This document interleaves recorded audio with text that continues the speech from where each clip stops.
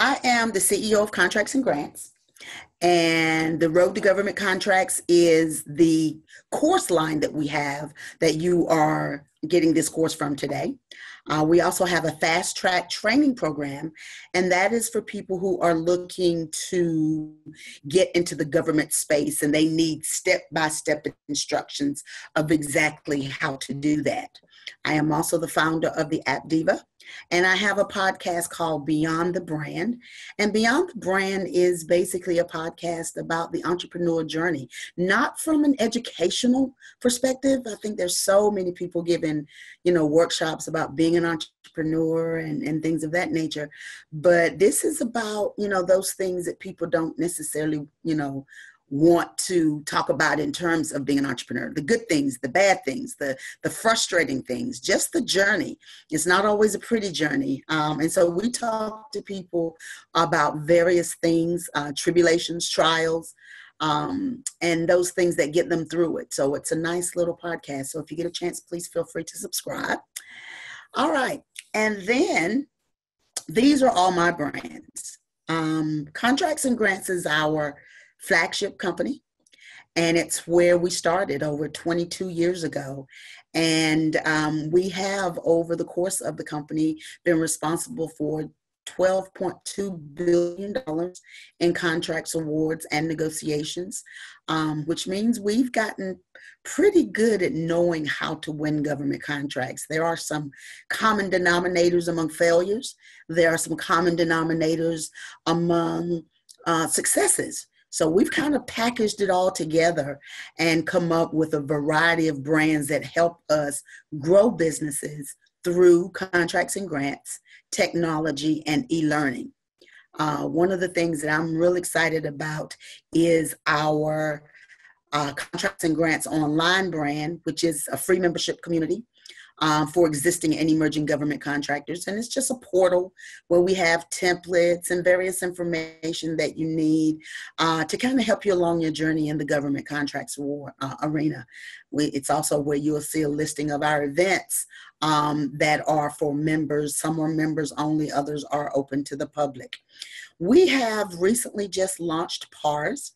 And PARS is our performance assessment rating system. If you haven't already, Allie will be sending you a link, and that link will ask you about 15 questions. It takes about 5 minutes, if that. And the answers are tabulated based on a weighted value system. So even though the questions in and of themselves just kind of seem like basic questions, in the background, they're being weighted so that you're going to be given a score. And that score is to prime contractors what your credit score is to lenders.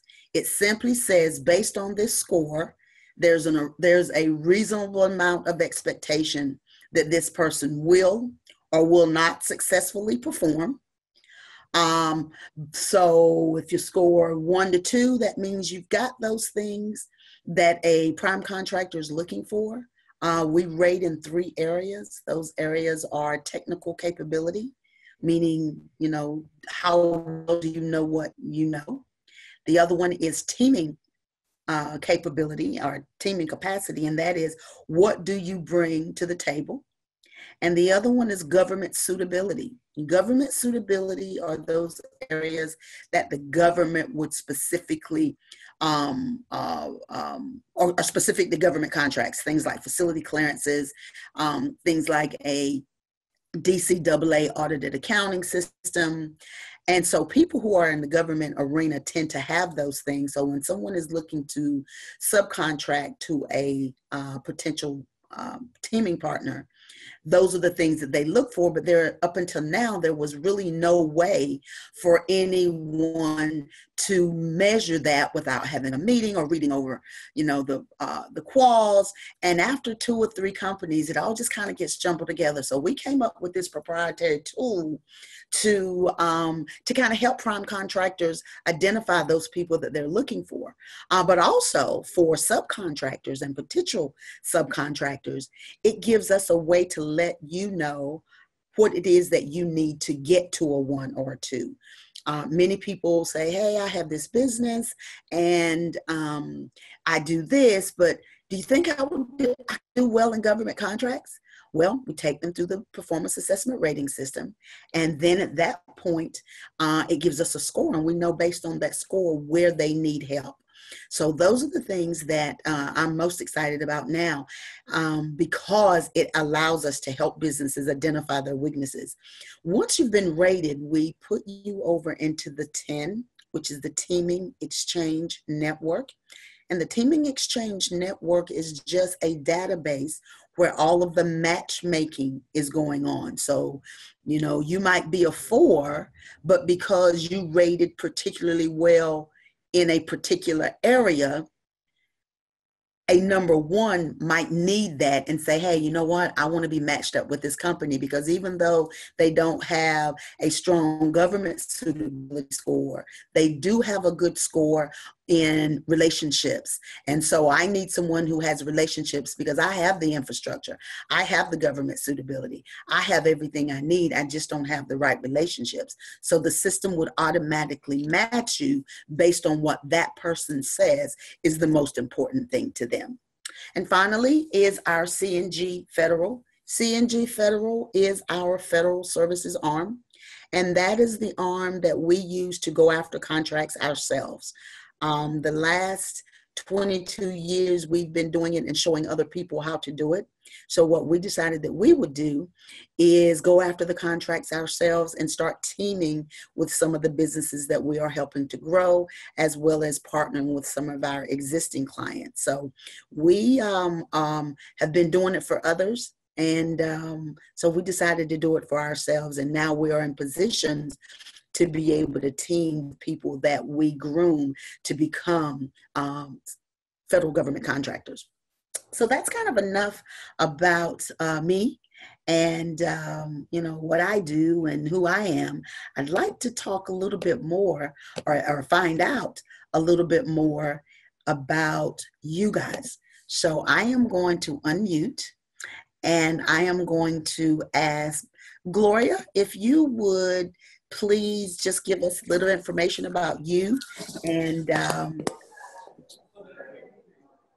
they can hear me on this computer. Can you hear me? Yes. Oh, go ahead, Gloria. Okay. Yes, I'm Gloria. I own a real estate business since 1989, and mostly I do property management and sales, but the business is getting a little slow. And Okay. And I used to work for VA, for the Veteran Affairs, handling their foreclosures. And I worked for Fannie Mae, and I worked for Freddie Mac, but that's been some years ago. So I wanted to get back into Very good. Very good. So then you are aware of all the opportunities that are in the government space. So you're getting back over. So glad to have you. Thank you so much for joining us. All right. Okay, Denise? Yes, can you hear me? I can. Okay, hi, how are you? It's actually Denise from Maine. Okay, Denise. I'm not in real estate yet. I'm starting to study for my my license. Sure, yes, you can. Sorry, I'm sitting in Starbucks. That's okay. I am a writer. I'm a ghostwriter, and I help people to write their books and their blogs and to build their brand that way. But I've been looking for another line of income. Real estate is a great thing that's, it gives me flexibility, or I get to maintain my flexibility. And so, there's so many different avenues that you can go through with real estate to build your wealth. And when I saw your information online, I was like, what? The company buys properties? Let me find out. So to me, it's like, if I can learn this and, just devote a couple of hours a day, to that it. Is correct. Boom. That is correct. Done and done. Great. Well, thank you so much for sharing. All right. Miss Appleby. Can you hear me? I can. Oh, okay. Yes, my first name is Legalia, but what I do, I have a company, and the name of the company is Real Estate Works for You. And what we do is we specialize in property tax reductions for commercial and residential clients throughout the state of Georgia. But I'm interested in expanding and getting into government contracting. Fantastic, fantastic. Well, you guys have all come to the right place. So we're going to jump right in. Allie, if you will text over the link, I'm going to send you a link to click on. And you can follow along with me, or if you want to look at my screen now and do it later, I'll make sure you get the link. But it's where all of the contracts and where you're going to go to find out where all of the opportunities are. So I want to make sure that if you want to follow along, you can, or if you want to, if you want to, just, watch it or follow along later, or it's up to you. But I would sort of want you to, at least walk through so that I can answer any questions that you have. For now, I've muted everyone just so that the background noise won't interfere with the conversation. But what I will do is I will periodically ask for questions, and then I'll unmute so that we have the opportunity to address those questions. So if you'll just maybe jot them down as we're going along, when we have those question sessions, those opportunity for questions, I'll be able to address them. So the name of the site is findrfp.com, and you have the link there. So this is where, let me just kind of show you what it looks like when you first go on. There is a little red button that says free trial. I urge you to take advantage of that. I think I have the highest package, and I think it might be $19 a month or something, but it gives me all of the opportunities for all the states and federal.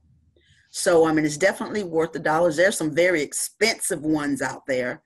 But then at the same time, why not have something that's, affordable and still gives you the information? I think in a lot of cases, you will find a link and it will click and take you to another site. But for the money, I think it's great.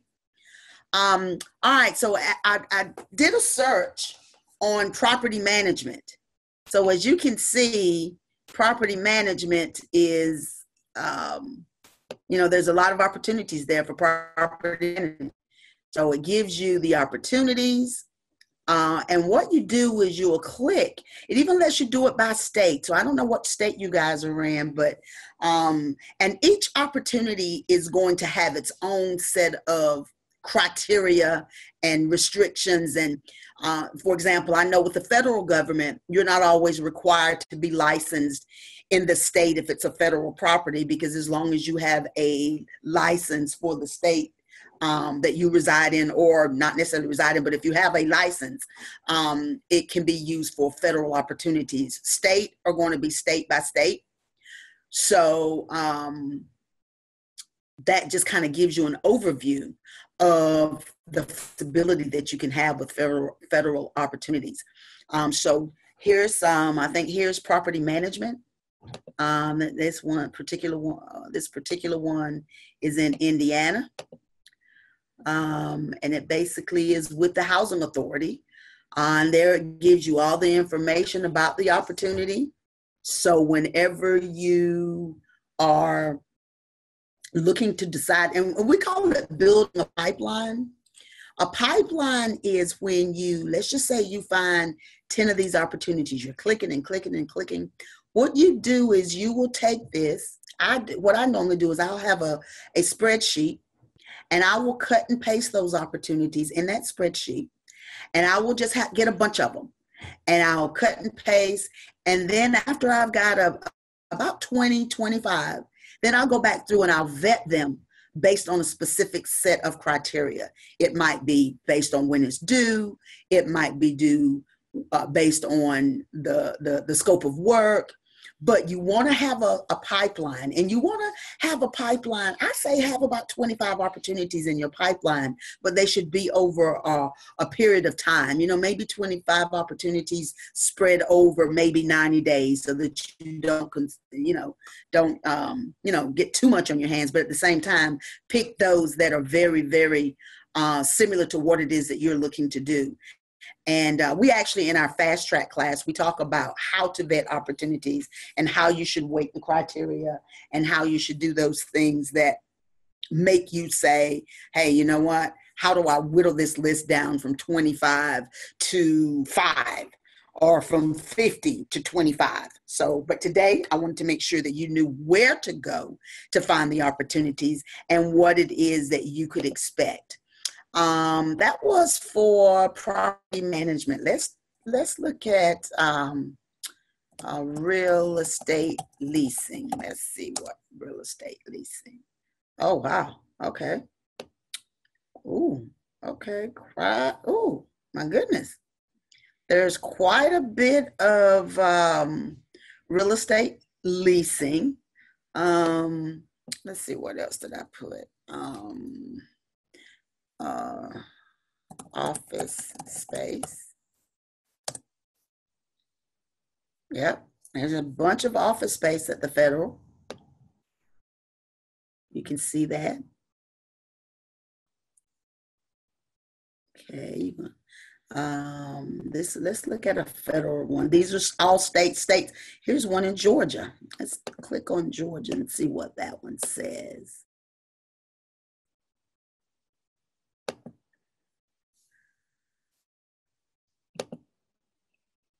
Okay.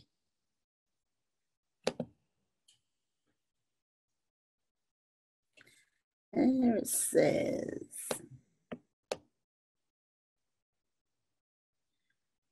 wow, there it is right there. Where they want it, the number of square feet, the type of space, and the term. And then it goes on to tell you how to make an offer. And that's going to be pretty standard across the board with federal opportunities. So I am going to take time now, and I'm going to unmute everyone to see if there are any questions. Any questions anyone have so far? Is there a way that you can sort that by state? Yes, at the top. At the top, that right here, it says, let's say we could do, I think I said office space. Space. And then right here, you see that button right there? You just tell it which state it is that you want. Okay. Gotcha. Thank you. Mm-hmm. Any other questions before we go to the next section? No. So again, just to recap, this is where you're going to go to get all of your information about the opportunities that are available. You can use a variety of search words. Maybe you want to make it specific to something. I mean, some people only want to look at certain square footage or whatever. So use all of your search words. So come up with some really good ones.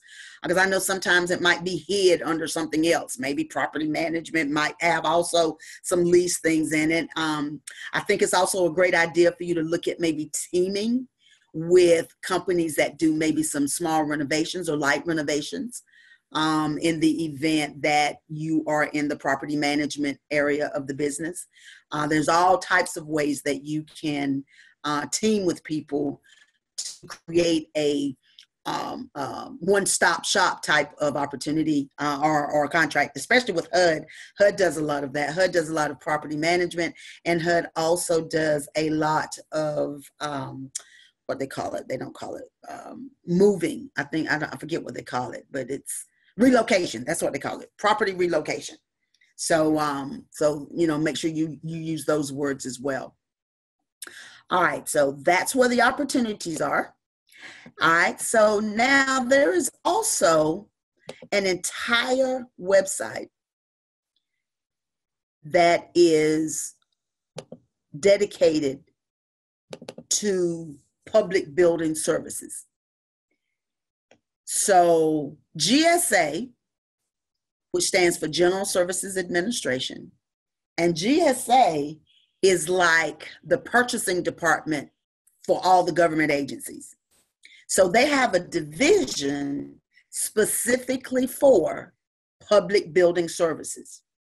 And of course, under public building services are a variety of activities, but this is where you're going to find, and it shows you up here, real estate. That one section is dedicated to real estate. And Allie is going to make sure that you get those links. So you can spend an entire day in one area. But GSA is pretty much the agency that is going to represent all of the government agencies' real estate needs as it relates to the types of services that you are going to be offering. So you've got real estate there, you've got facilities management, you've got GSA properties, they got a courthouse program, regional buildings, renting GSA property, historic preservation. Then they've got real estate services, leasing policy and procedure, real property disposal, rental policy and procedures, everything that you're going to need to learn what you need to learn to do business with the government or to take advantage of some of these opportunities is going to be on this website. So make sure that you spend some time reading this. And then what you want to do is you want to, just kind of dip your toe in there. Just, take your toe and say, okay, you know what? I'm just going to bid on one to see what happens. I'm going to just bid one, fill out the paperwork, because fortunately, a lot of the paperwork that is for real estate services is a lot less than your average proposals. Most proposals are huge, they're big, they're cumbersome, but a lot of the real estate paperwork or the bids for the real estate are, simply quotes or, maybe a page of them, they are asking you some questions and you respond, because there's not a lot that you can do differently than someone else in terms of having to do a full-scale proposal. So I think that, based on the way the solicitations are written or the quotes are written, you could probably, do quite a few in a day's time, or if you set aside 2 hours a day, or if you set aside an entire day of the week to focus on real estate opportunities with the government. So it's up to you how you kind of put it into your timetable, but I really do think that it would be very, very well worth your while. So you've got where to go to get the information that you need, and then where to go to actually find the opportunities that you would want to bid on. I'm going to stop there before I go to the next section. Okay. Any questions on the public buildings section? No. So okay. I just want to make sure I'm clear. So you find opportunities on findrfp.com as well as gsa.gov. Right. GSA.gov is going to be more informational as it relates to what you need to know about the government as it relates to real estate, their policies, their procedures. So you want to read that to get your information. The opportunities are going to be on Find RFP because the government is required. There's another site, and that is fbo.gov. And I'll go to that site right now. fbo.gov is by law every single opportunity that the government is buying, or every opportunity basically, and anything that the government is buying, it must by law be listed on FedBizOpps. The other one I gave you as the main one for a couple of reasons. The first reason is FBO.gov is specific to the federal government. The other site gives you state and local and federal. And it's a little easier to search. I find that with FedBizOpps, if you misspell one word, or if you put the space in the wrong place, it leaves out a lot of information. So usually I go to Find RFP look it up, and then it'll take me to FedBiz Ops, and the information is all there. So that's why. But FedBiz Ops, FBO.gov is the official government portal for all opportunities. Thank you. Okay. Any other questions? Do you have to pay rent? Okay. All righty. Now we are going to move on to SAM. And SAM is the one place that you must be registered in before you can submit an opportunity or a bid or sources sought or request for information. So I urge you to go ahead and get started, and make sure you use the link that we send you, because a lot of times people will Google it, and there are those companies out there that make it sound like they're the government, but they're not, and they charge you, and there's no fee whatsoever associated with getting registered for SAM. And it stands for System for Award Management. But there's a lot of companies out there that, you know, use a similar name, and next thing you know, you're signing up with them to do it instead of it. And it's just information about your company, and to ask you like number of employees. It takes about 3 days for them to get you back your code, and your cage code is your government ID, so to speak. It takes about 3 days, but it takes about, maybe give yourself a couple of hours. And I say that because I'm kind of familiar with it, but there's a lot of things you need to read as it relates to clauses. So, you know, when you get time, if you can't do it all at once, you know, maybe do a section per day, but it's really information that the government uses to store. So when you are awarded a contract, they know that all of your information is accurate. So it asks you, you know, things like revenue, number of employees, which services that you are offering, and it will give you a list, which brings me to your NAICS code. Everything in the government space is NAICS code specific. So your NAICS code is, and I'll pull that up, and I'll have Allie send you that as well. And make sure you use this one too, because there's a lot of people out there that are perpetrating. So let's see, let's put in real estate. Okay, there are quite a few for real estate. So you would decide which one of these, or you can have multiple. You can have, you know, 20 NAICS codes assigned to your account. So before you actually start completing your SAM, go out to this site and complete your NAICS code look up to decide which ones.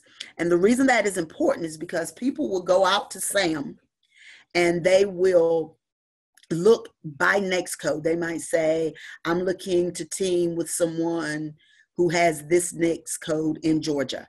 So if your NAICS code comes up, then of course that you want to be on their list. We also use it as part of our performance assessment rating system as well. So when clients call us looking for companies that have a particular NAICS code or do a particular type of work, then that's what we use. It's an identifier or a commodity service identifier. Okay. So I am going to, you guys are really making a short class. I'm trying to think. I'm going to go out and see what we can find on FBO. Okay.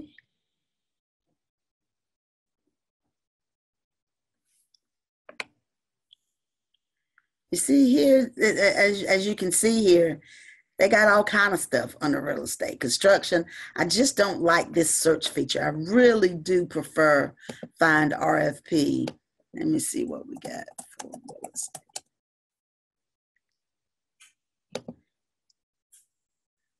All right, here we go.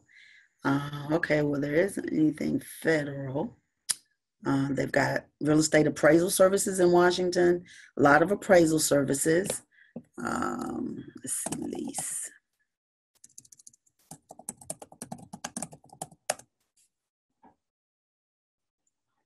Oh, here's a bunch of federal. Okay, let's take a look at one of these. We don't want anything in Iraq.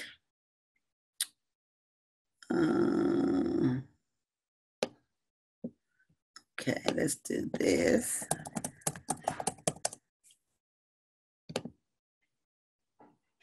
Okay, let's look at a federal office space. I think this is the one that we looked at.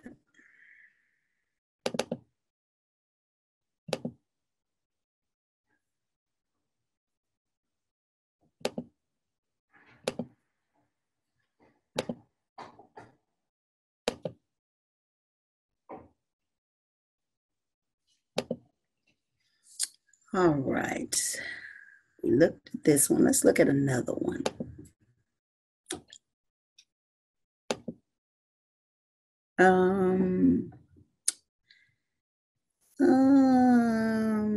Okay, let's just say, let's see what's going on in Missouri.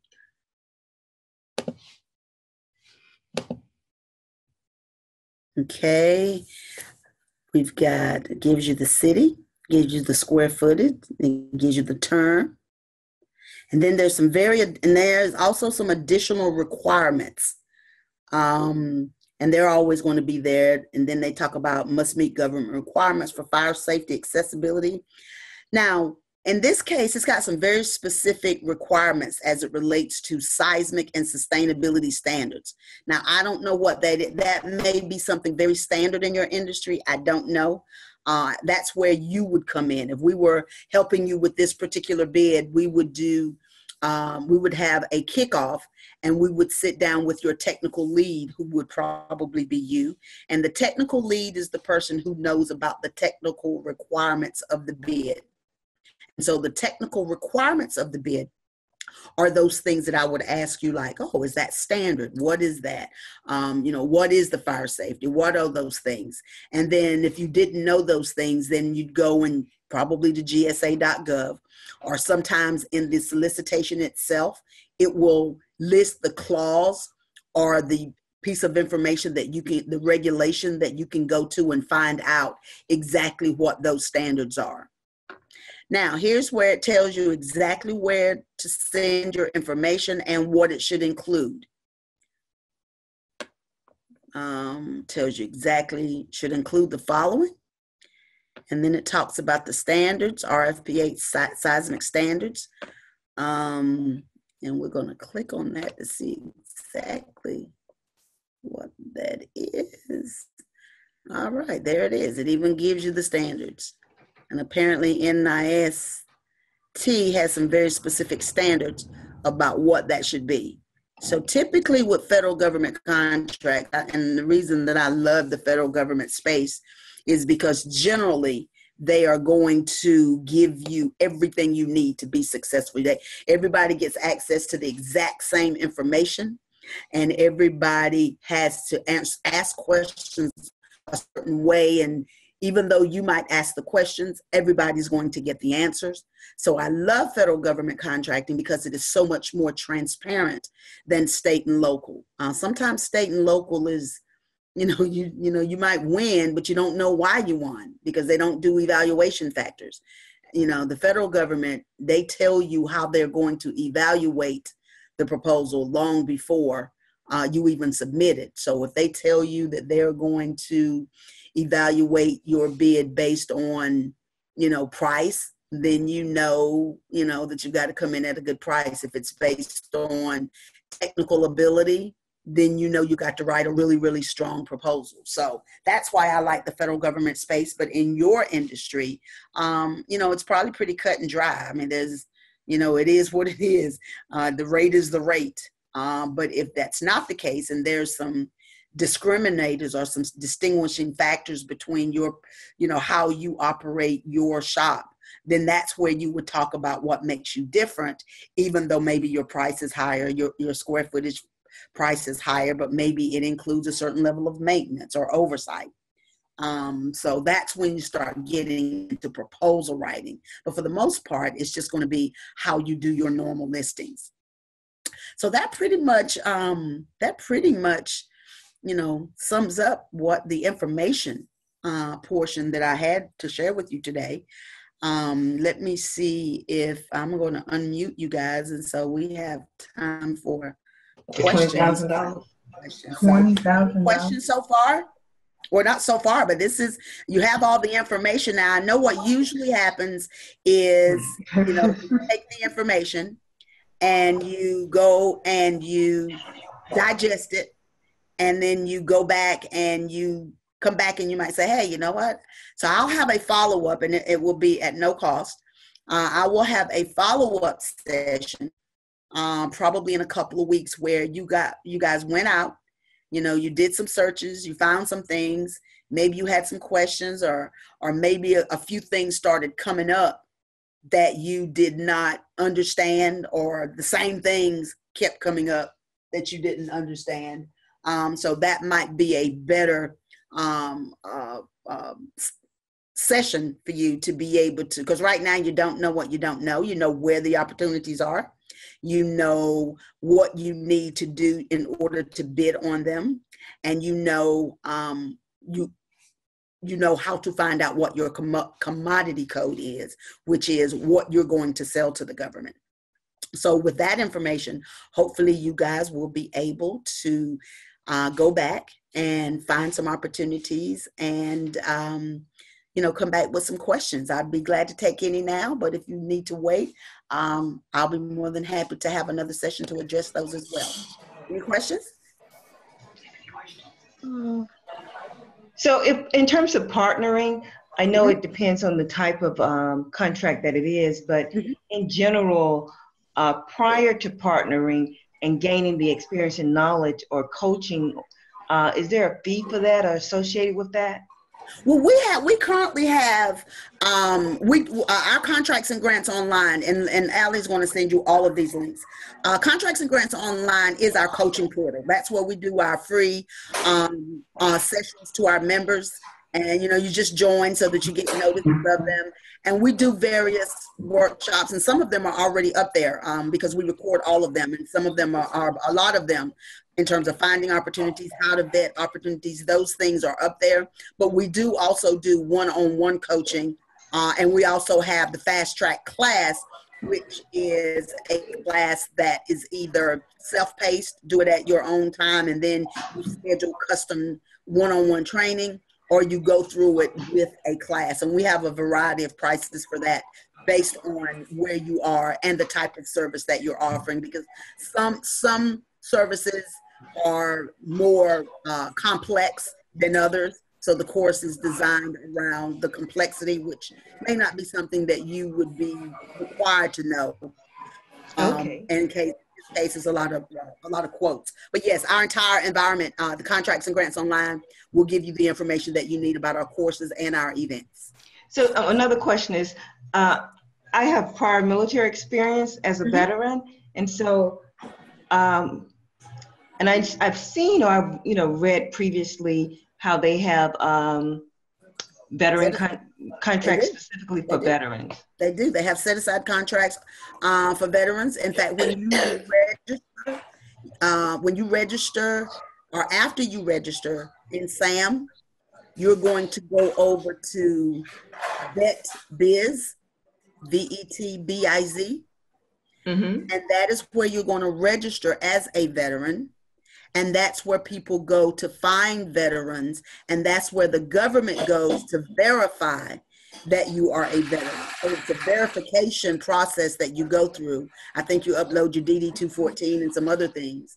And then once you do that and you fill out your SAM, because there's a place when you register in SAM, there is a place there for you to indicate that you're a woman-owned business, veteran-owned business, and whatever other designations that you are. Now, do you assist at all with getting those designations, such as woman-owned business, or are they all simple processes? At this point, they are all self-certifying. Now, the service disabled vet one, it is a little, well, it's no different than a woman-owned. But yes, we have classes on, once you've done one certification, they're pretty much the same. They ask the same information. They ask, for your company information and some of your personal information. But yes, we do have classes and courses, and we also consult one-on-one with companies as well. Okay, thank you so much. Sure. Any other questions? Oh, okay, ladies. Well, we will be sending out a follow-up to this workshop to kind of answer any questions that you may have had once you start looking at the opportunities and going after and bidding them, or if you're finding some common information or struggles that you're having. Please feel free to shoot me an email. If you just need to, to jump on a call real quick and ask me some questions, I'll be more than happy to go over that with you. In the meantime, we thank you so much for your time. I hope it's been helpful, and I hope to see you on other workshops. Thank you so much. Thank you, and have a great day. And my condolences to you and your family for your loss. Thank you. Thank you so much. Thank you. Thank you.